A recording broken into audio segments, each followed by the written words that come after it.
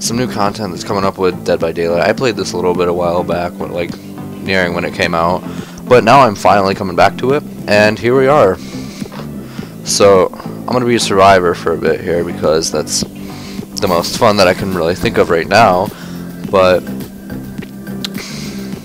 I mean, so a little bit about this game. So there's daily rituals and stuff that you have to do. So like, this is mainly for the hunter, but like complete 9 sacrifices with the hillbilly, catch 7 survivors in bear traps for the trapper, chase the survivors for a total of 9 minutes with the hillbilly.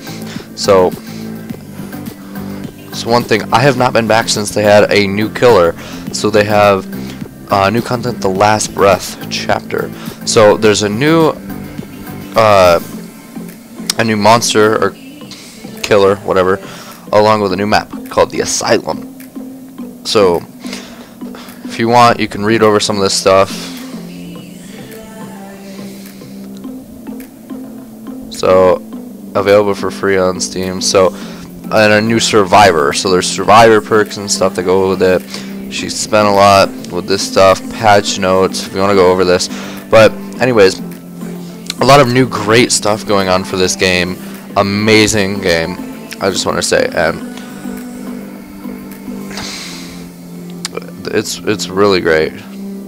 It's a lot of fun. You go around as a killer and you try and kill people or kill the survivors as they go around and try and get 5 generators.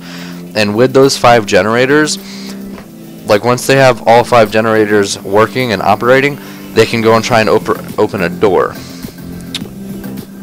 We will get right into it. Alright, so I personally like being a survivor. This is a lot more fun. And so I have a level 3 Meg Thomas, but we're going to check our loadouts here. So we have a new character. Or do I have to download this stuff from Steam? Well, we might have to download this stuff from Steam. So let's look at the different trim beard Jake. Gray performance top. Just look at the different items that we have now. Hiking shorts. I personally always like the loose jeans, but I like that new shirt that we have for him. I just like going over the customization. If you guys want to see the customization, you know, safety spectacles. Official botanist apron. I do like the gloves that she has with that. And then practical pants. No. Oh, that one. Alright, I haven't done much with her. My main character, I guess, right now is Meg Thomas. She's always been like, I mean, since she is level 3. I like that one. I like the shirts. Okay, I do not like those. Seems like every pants option I don't really like. And then the one that everyone pretty much starts out with, Dwight Fairfield. Oh, he's got a See Me Now cap. I really like him with a mustache. First top t-shirt. Now let's go. Alright, let's go with bootcut jeans. I like the pants for this one. Alright, so we're gonna main right now with, let's say, Claudette. She's pretty cool. Alright, let's try and join a lobby. They do not, lobbies are very difficult to get in. But, and again, as I always say as a warning, don't come to my channel for good content. I am not good at a lot of games. So, I just play games to have fun, and I was about to say we finally joined a lobby. But I forgot that these lobbies take for freaking ever to join. So as we wait to get into a lobby here. So one thing, have you guys been playing Pokemon Go at all? I really get into Pokemon Go a lot because I'm a huge Pokemon fan. And I cannot wait for Sun and Moon. And I've even gotten my mother into it. You can definitely notice out in the street and stuff though, like when you're ever just out walking and stuff, you can, I mean, some people it's a little bit difficult, but for the most of the thing, you can tell actual Pokemon players, like, apart from just Pokemon Go players. And actually, I'm Team Mystic, but I saw this one dude. He had a Team Valor shirt on, and it was so cool looking. I would love to get a Team Mystic shirt. God dang, these lobbies though, man.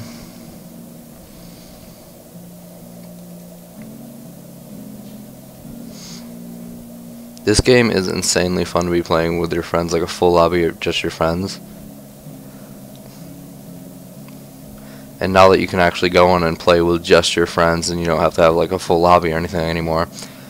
If a couple people who watch my videos, I mean, I know there's not a lot of people who watch my videos, but if there's someone out there who plays this game, just hit me up on Steam at Sillerin.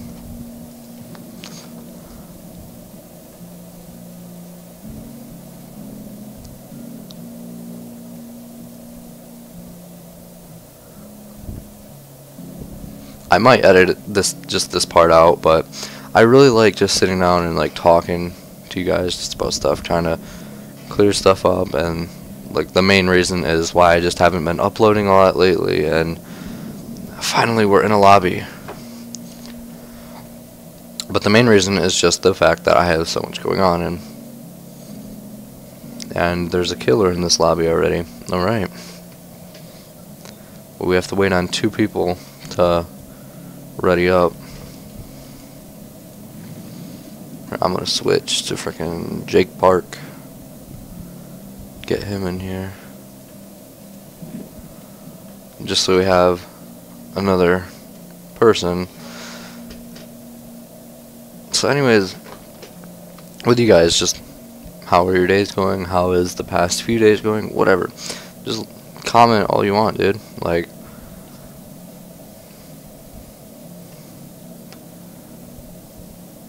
the main thing is I just want to have a great community, a great friendly community. The littlest biscuit. Alright, now we get in.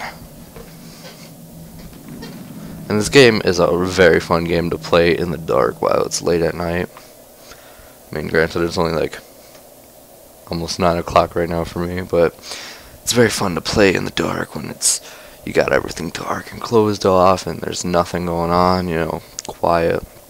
Because this game is very creepy, and I especially don't like the dude with the bell.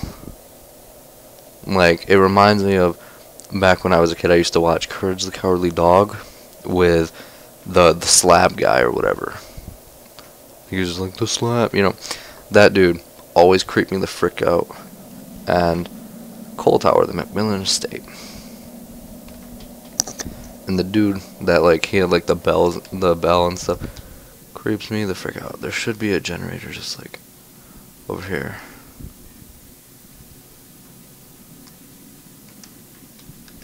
Oh, here's another person.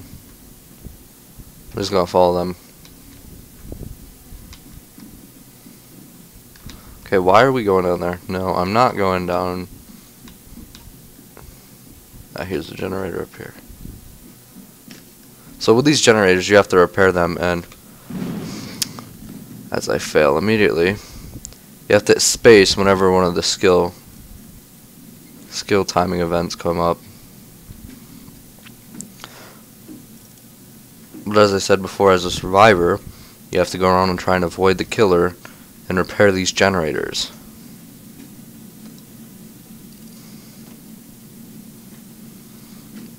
They do take a while to try and get up. But if you have 2 people on them, it actually helps a lot, and you get the thing repaired pretty quickly.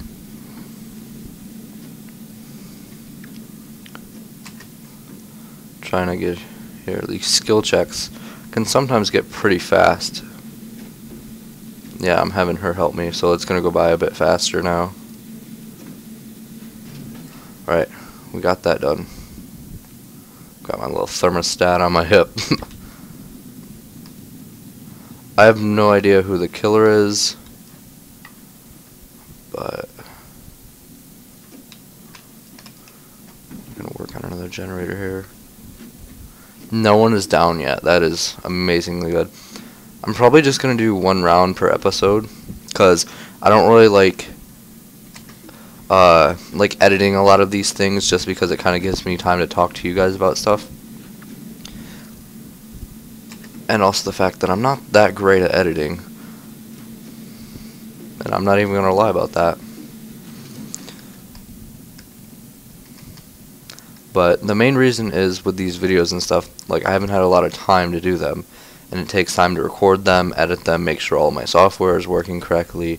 Like, you gotta have the microphone and the visuals right. Oh, the killer's nearby. This is not good. See, my heart, the heartbeat starts. Yeah, no, I'm out. Frick. Peace out, yo. Oh, frick. I was walking right towards him. Alright, we're gonna go this way. He's back there. Yeah, no, screw that. Don't really want to be near the killer right now. We're gonna go this way and try and find another generator. That generator up here is already fixed. So it's the trapper though. And you have to watch out for traps around the map. They're not highlighted or anything, but these barricades, you can pull them down if you're being chased by the killer, which can really help you. But the killer can either step over the window ledges or he can just straight up break down the barricades, which can suck. Alright, someone had already fixed that one.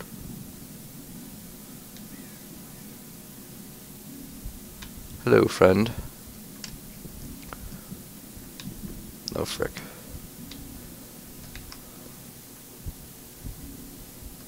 Alright.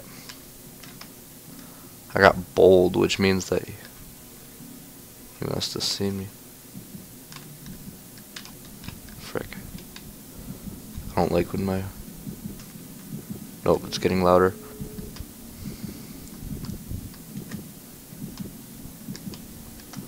And the door's open. Or it's not open yet, but we can go and open it now.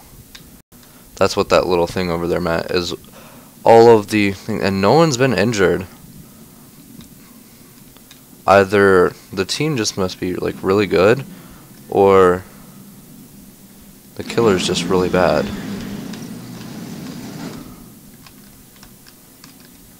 Alright, I always like hiding back here and just waiting for the killer to get here, because a lot of the time he'll just wait here.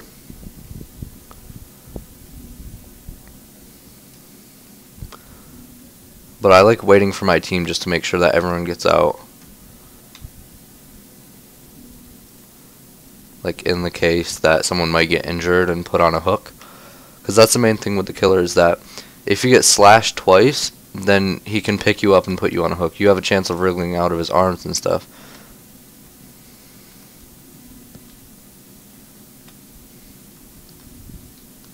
I don't know where my friend went that was here with me. Are they trying to repair all of the generators?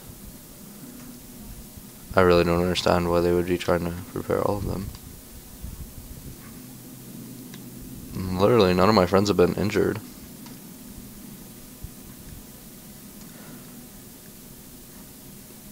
They might just be going to another exit, but I don't know.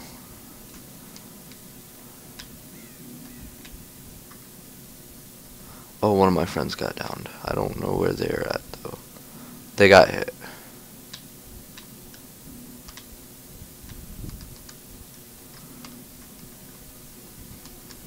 But the exit is open, so everyone has an opportunity to get out. Oh, here's the hatch. There's one of my friends. See, if you're the last survivor and by chance the hunter doesn't get you and he gets all of your friends, you have the opportunity to get out through this hatch to escape.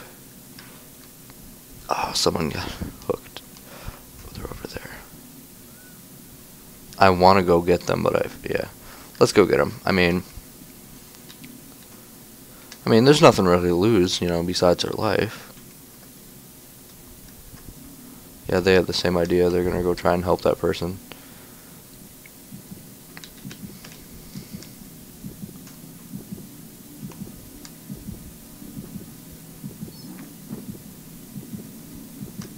I really don't like that, though.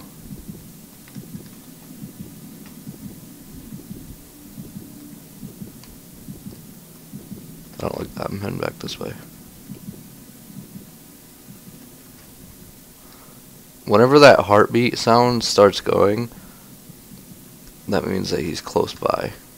Okay. Frick, one of them got bear trapped. I heard it.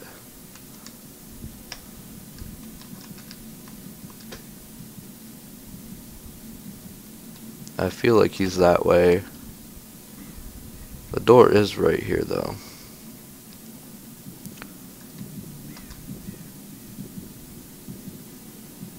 I cannot see him. So I don't understand why.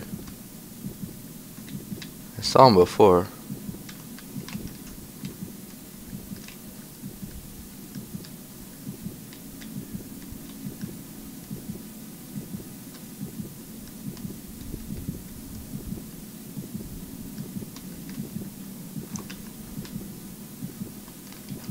I really don't see him.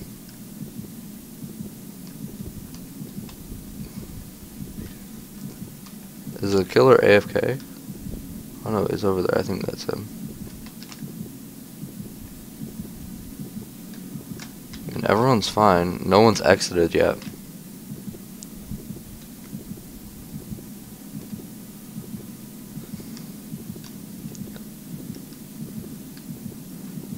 I believe he's AFK.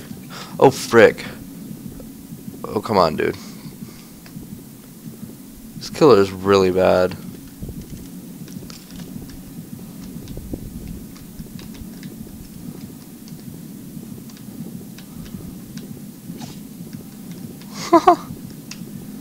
Can he not move?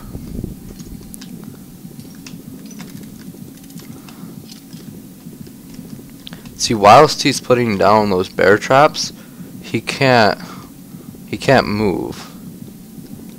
I don't think he can move.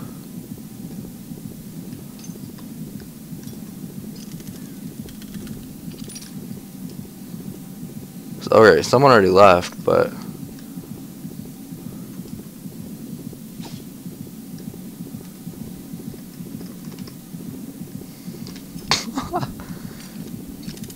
he really can't. He can't move.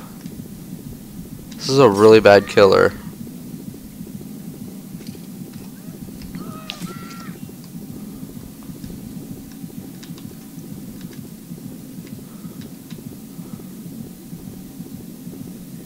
I mean, he's not AFK. He just can't move for whatever reason.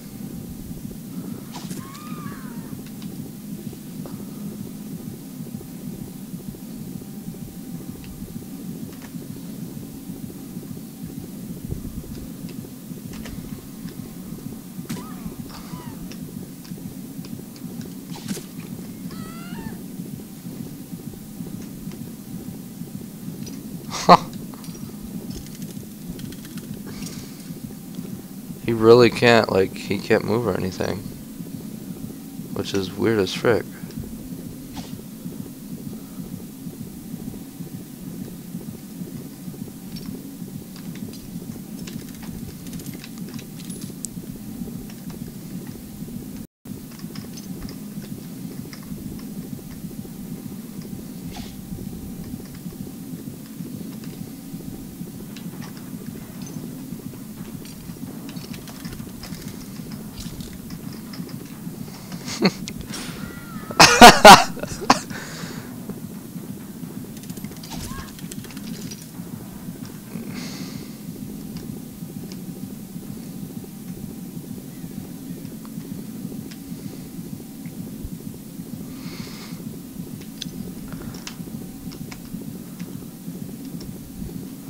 Oh, frick. I guess he can move now. So I should probably get the frick out of here. But I want to help my friend still. Yeah, okay, I think we screwed with him enough.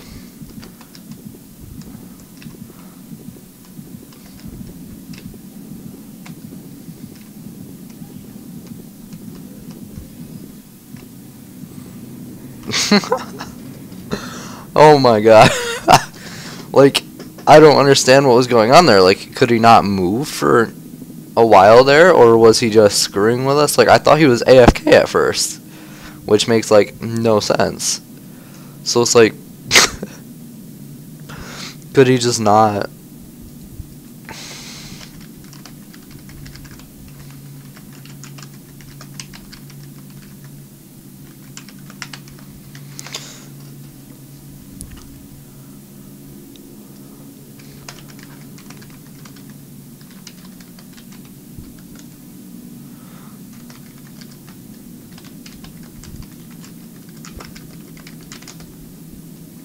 Okay, well, that was interesting. But to this entire game, there's like an upgrading system where you can go and you go through here and like bandages. You just spend your blood. What are they called? Blood, like blood tokens, I think, or something like that. You just go and you spend them. So, yeah, I mean, that's pretty much it, guys. So that's the main thing for this game. So yeah, Dead by Daylight, a really good game. It's a lot of fun. You get together with a few friends, just play. It's quite a lot of fun. All right, well, I guess this is the end of the video. I'm CZ's Got Game again, or Sillerin, whatever you want to call me, and I'll talk to you guys later. Peace.